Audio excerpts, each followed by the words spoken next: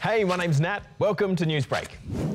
New York City in the US, known as the city that never sleeps. But now it could be known as the city that is sinking. Here's Josh to explain.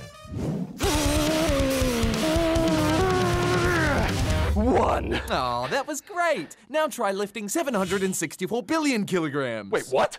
What? Ah! Because that is an average day at the gym for New York City. And a new study says that all that weight combined with rising sea levels is actually causing the city to sink. Yeah, it turns out 1 million buildings and 8 million people are pretty heavy. We have different kinds of soils across New York City, including artificial fill that can sink just under its own weight because it's so poorly consolidated. Now, before you hit the panic button, it's only sinking at a rate of 2 millimeters every year.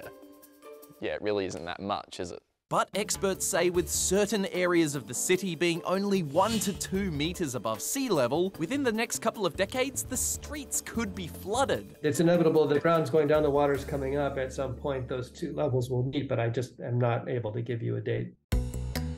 We've seen this kind of thing happen in some other cities around the world already, with places like Venice in Italy and Jakarta in Indonesia, which is sinking up to 17 centimeters every year. So researchers are hoping that the data will catch the attention of higher-ups in America, so they can try to slow things down a bit. Let all that sink in. Do you see what I did there?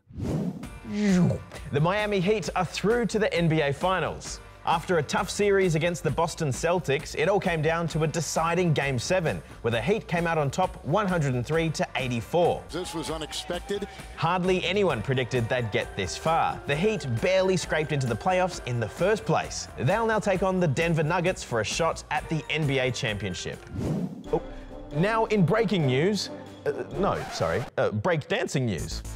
Aussie breakers are prepping themselves for next year's Olympics after the sport was added to the Games for the first time. But they're facing a few hurdles. Here's Thomas.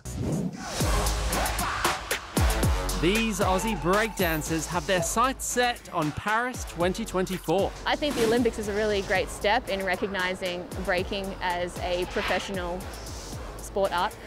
I think many people just think it's like doing the robot or the worm at a party and anyone can be a breaker. The sport will be making its debut at the Games next year. But for these breakers, the road is looking pretty rocky.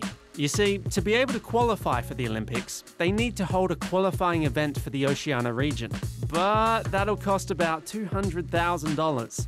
And they've got no funding to make it happen. And if we don't have a qualifier, there's a good chance that no one from this region will represent at the Paris Olympics. They say they'd be devastated to miss out on such a massive opportunity and want Australia to show breakdancing the same respect, recognition and funding that other sports get. It would be great if we got some more support from the Australian Olympic Committee and from a whole range of sporting institutions and businesses. So hopefully these breakers will catch a break soon.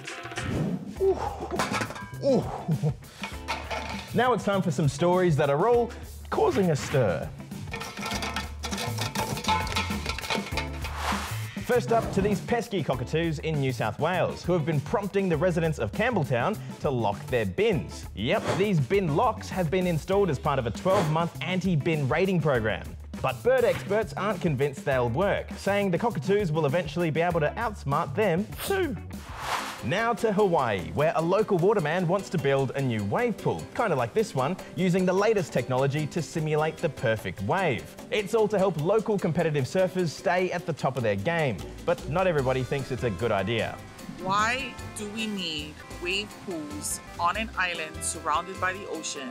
Some locals are worried that the pool is an unnecessary use of fresh water, while others say it'll really help surfers get a leg up on international competitors.